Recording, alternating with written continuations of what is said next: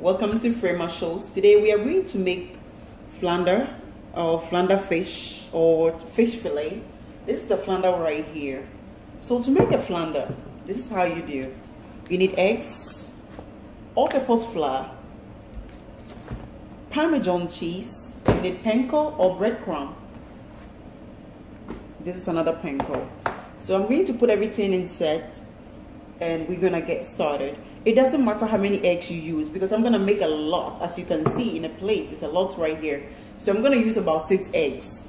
And so I'm going to put the panko and everything, then I'll show you how to do it. So I just have 4 eggs right here, as you can see. 4 eggs, good. I'm going to beat it. You don't need to mix with anything, no spices needed. No salt, no pepper, nothing. So this is basically good if you are not you're not supposed to eat salt or any spicy thing. It's very good. It's simple and easy. Okay. I'm going to pour some of the all-purpose flour in a pan in my plate. Okay. I have all my purpose flour right here. I'm going to pour, I have leftover panko, but I'm not going to use that one.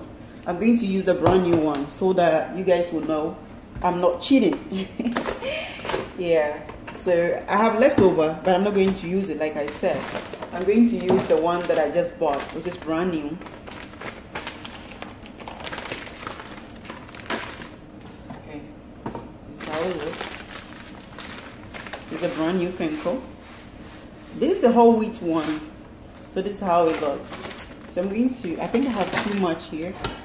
So I'm going to scoop some in a box, in a container, because I'm going to mix it with Parmesan cheese. Okay. This is how much I have. And then I'm going to use my two full hands of Parmesan cheese. I'm going to mix it together. Okay, I have my oil heating right here, so we're gonna start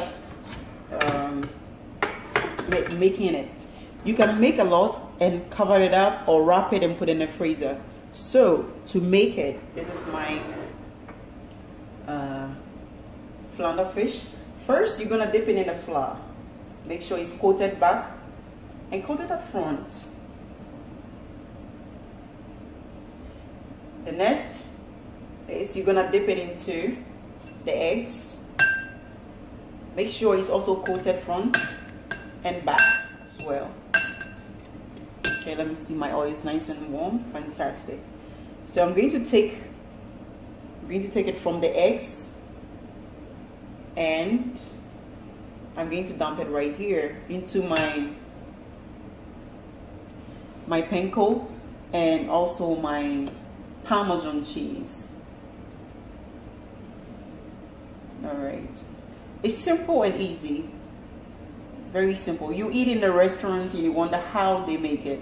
This is how they make it. It's simple, it's easy, it's not hard to make it at all. Now let's put into our flour since the oil is nice and warm. Okay, you don't have to overheat the oil, you just have to be a little bit warm to keep it going.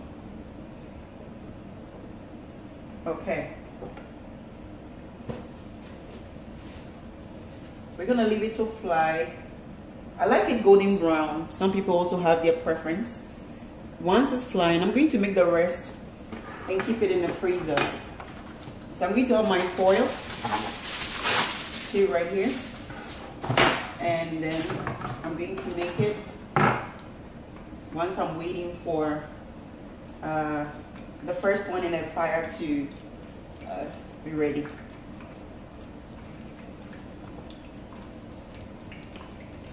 Okay.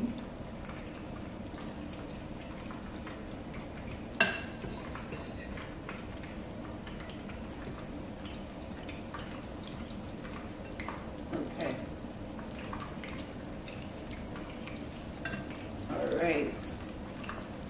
Dump it right here. Coat it. And I'm going to put this one in a foil since I'm waiting for the first one to be done. I'm gonna turn it over and make sure it's well coated. So when you put this in the freezer and you're ready to use it, just take it out, let it toss out, then you just fry it. This is how it will look. I'm going to put it in a foil and wrap it. I'm going to make a lot. As you can see, I have tons over here. So I'm going to make it all. Okay. Let me make sure you see it. All right. As you can see, when it's time to turn around or turn it over, you can tell the edges are kind of brown. So since the edges is brown, I'm going to flip it over and let it fry.